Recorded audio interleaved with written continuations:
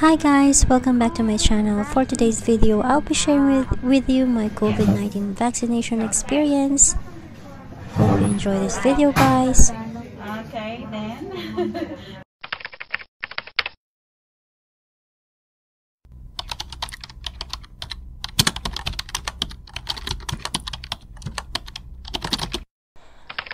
So here guys, I'm on my way to start my night shift work. Medyo kinakabahan ako dyan kasi alam nyo naman yung influx ng COVID patients.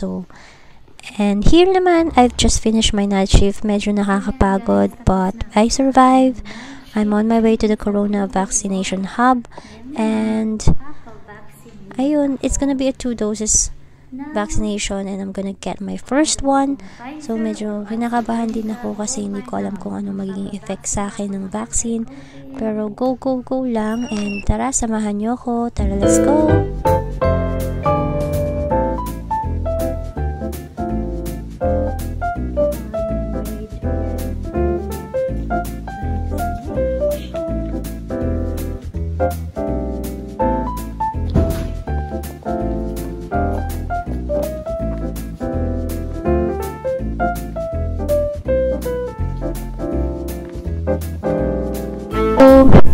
Here guys, I was given different leaflets. It just gives me more information about the vaccine, and I'm reading this leaflet and it says here that all women of childbearing age, all those currently pregnant and planning a pregnancy or breastfeeding, this vaccination hasn't been assessed on pregnant women, so it's best to delay having this vaccination. So guys, after reading all this information, I finally consented, and then I went on a booth and I was asked by the doctor to several of my medical history, and he finally agreed that I'm safe to have it.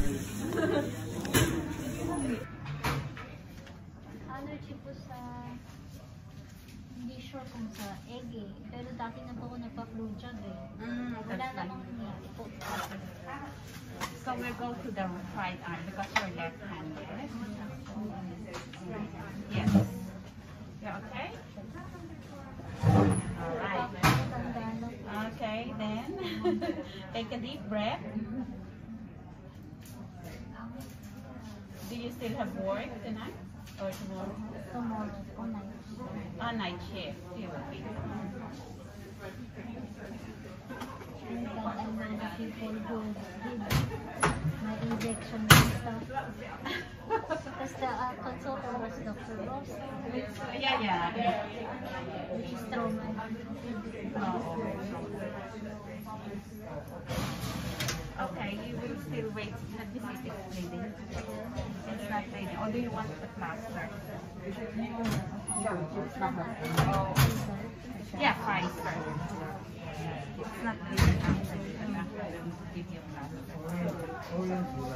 Okay.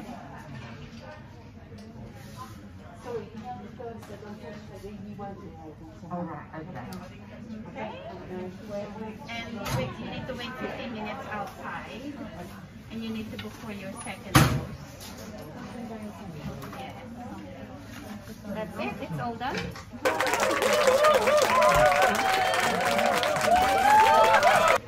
So thank you, I finished my vaccination. I'm just trying to book my second appointment, and thank you to the Filipino nurse who injected me the vaccine. I'm on my way to go home now. I'm so tired, and I'm just gonna wait and see what's gonna happen to me. So after 5 to 6 hours guys, I'm just showing you. Sorry, I just woke up. It's a little bit sore now on this side of my arm, and then within 24 hours I felt unwell. My common side effects are sore arm, feeling tired, headache, feeling aching, feeling or being sick. So sorry guys, I wasn't able to vlog much during the time na unwell ako. Hindi rin ako nakapasok from work kasi nga naman masama yung pakiramdam ko. So nagpahinga na lang talaga ako that time. So sasagutin ko lang yung mga common questions niyo regarding the vaccine, okay? So first question is, how safe is the COVID-19 vaccine? Actually, the vaccine's approved for use in the UK have met the strict standards of safe, quality, and effectiveness set out by MHRA, or Medicines and Healthcare Products Regulatory Agency. And these vaccines go through clinical trials and safety checks, and the MHRA actually follows international standards of safety. So I believe safe naman siya. And so far, thousands of people have been given a COVID-19 vaccine, and they report very rare side effects such as an allergic reaction. I will put the link down below to show with you guys some detailed information with regards to COVID-19 vaccine. You can read through this. It's very detailed how you can book your COVID-19 appointment here in the UK.